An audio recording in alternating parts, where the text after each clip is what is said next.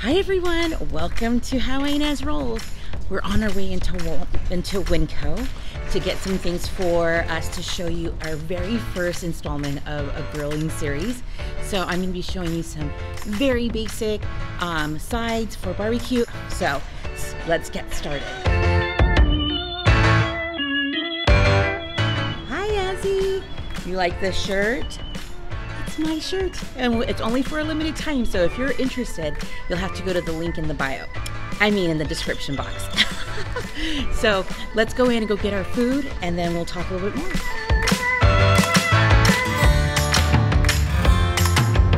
What do we have here? Some corn. We're gonna make something special with the corn on the barbecue. They have the corn husks still on them. They're nice and fresh. So we're just getting some other things that are not just for our barbecue. That's what Ezra wanted. But we're also picking up some stuff for lunches this week too for the kids. So Paul's over there picking out some really good meats.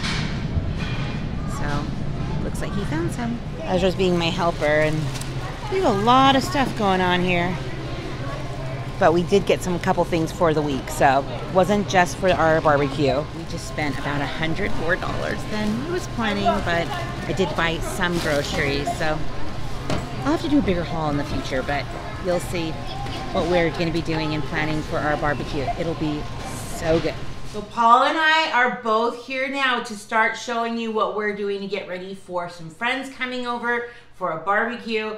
He is so much taller than me, so I can barely get him, and I'm like, So Paul is almost 6'3", and I'm 5'5", in case you're wondering. So you can see right behind me here, we've just unloaded some pork that our friends brought over last night. Paul's going to put some marinade on it, or some rub, right? Rub.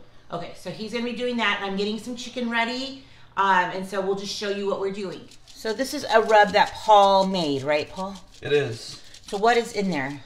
Paprika, brown sugar, garlic salt, garlic pepper, garlic salt, onion salt, cayenne pepper, ground black pepper, and coarse kosher salt. And they could just probably look online for like a recipe for a rub, but the brown sugar really makes it good. Yeah, it's basically a half cup paprika, half cup brown sugar, then a tablespoon of everything else I said. Okay. So after Paul is sprinkling it with all that, the seasoning, he's going to rub it in and then put it aside. So that way it can marinate those flavors into the meat, and it'll be perfect for when he starts to grill. So he's pretty busy. Since Paul's outside getting the grill ready with the pellets and all of that stuff, using Traeger, you need to use like pellets for smoking and all that yum stuff. So I'll show you more when I go outside. But I'm planning on making a quintessential side for barbecue, and that is barbecue beans. So what I'm gonna do is chop up some green peppers and then just kind of soften them up in the pan just a tiny bit, because I'm going to be pretty much making a barbecue sauce. It's kind of my favorite barbecue sauce. So I'm gonna show you that, and I'll be making sure that the recipe is in the description below, so that way you can see all the measurements and just get that going for the oven. So all I'm doing is just softening up the bell peppers and just kind of mixing this in. So this recipe is a lot like my mother-in-law's barbecue sauce recipe, which is a cup of ketchup, a half a cup of brown sugar, and then a quarter cup of Worcestershire sauce. Honestly, the best barbecue sauce, and super easy. And this is a lot like that. So we're going to be adding the beans and the bacon, and then pretty much cooking it low. So I've already got 2 batches of this. So I'll have the recipe for just the one, but 9 by 13 pan, or like a kind of a deeper dish, that will be perfect. And you can see I put some bacon. I'm going to cover it in foil, bake it at 350 for about 30 to 45 minutes, just so that it's nice and warm and cooked through. And they are already smelling so good. So Paul right now is making his Hasselback potatoes, and he made those for Mother's Day? Yes.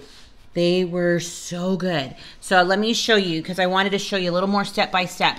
Do you see how he has something on both sides of the potato? That is his way of marking so the knife won't go all the way through. And he is just making little slits all the way across. Just like that. Oh, like, let me show you. Let me show that. Awesome.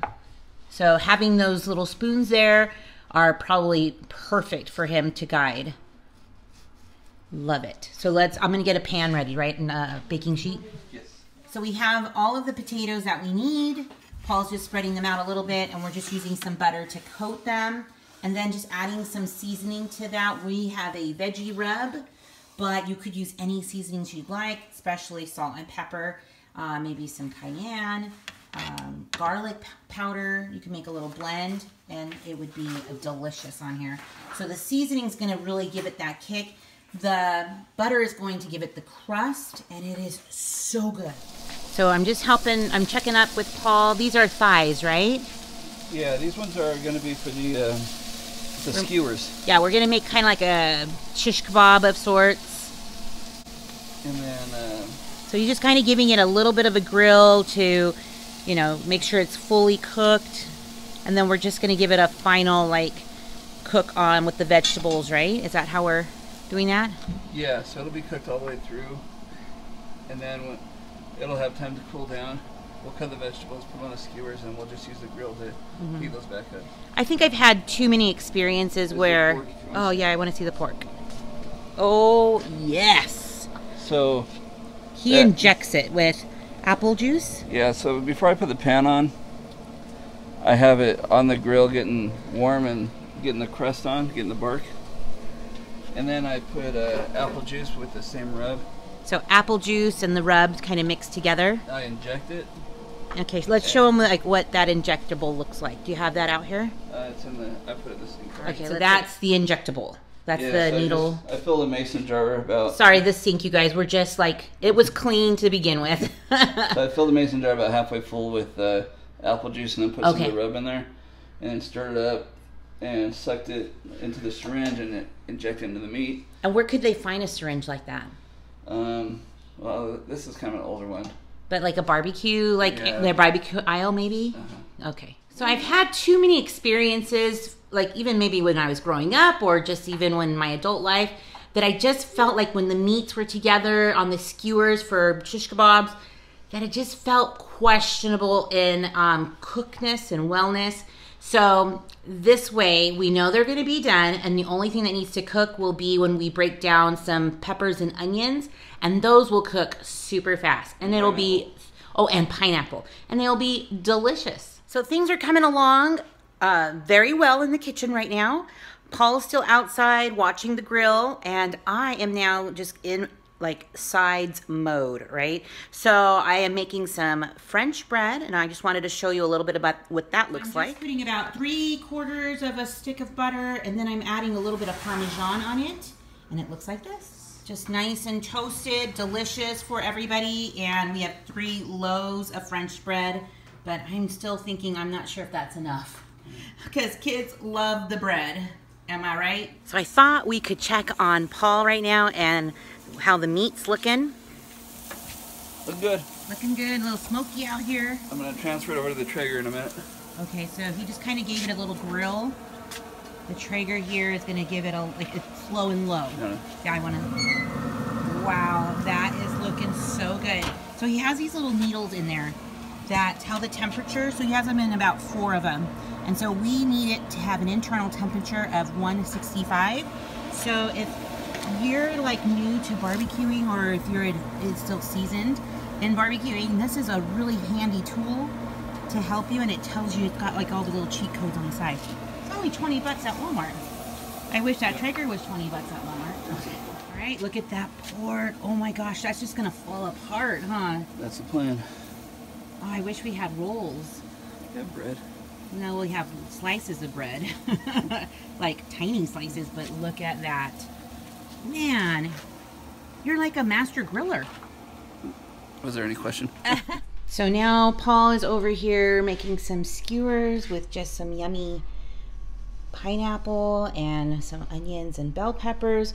So that will take very, very minimal time on the grill, right? Yeah, it's just got to warm up the The veggies on the veggies. And so he's just using some thigh meat over there that he's already grilled. So now we're gonna take care of these Hasselback potatoes. The oven is now at 425, in which it will bake for 45 minutes. I'll take it out and put a little bit of Parmesan on it and I'll show you.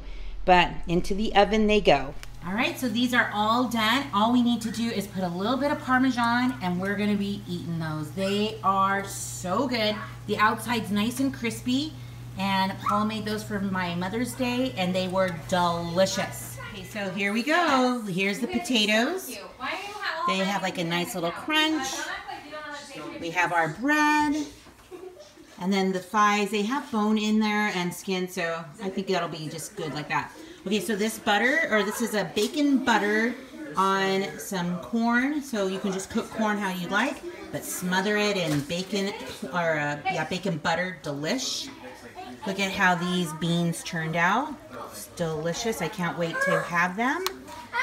Here's some chicken. Somebody brought some mac and cheese, and then here's our skewers and pork. Delicious. I can't wait to eat. And Paul's chopping up this carne asada. So, yum. So that's it, you guys. We just finished a very fun-filled day with yummy barbecue, and our friends, of course, loved it. What was your favorite part of the meal? What do you think, Ez? The meat and the corn. The corn. Now, we didn't really show that, but too much of that, Paul grilled that on... I didn't have any corn. You didn't eat any corn? No, just I didn't dawned either. on me that I didn't. I didn't have any corn either. I heard people liked it, though. We still have some left over. I How liked funny. it. You liked it? Yeah, just... Well, I really hope that you guys like this grilling installment of How Ines Rolls. We are going to be doing some other fun things. Like, do you have some good ideas in the future? I'm full of them. Yeah, we have some good stuff coming your way. So, I'm full of something. oh, stop. He's a great griller and he has great ideas.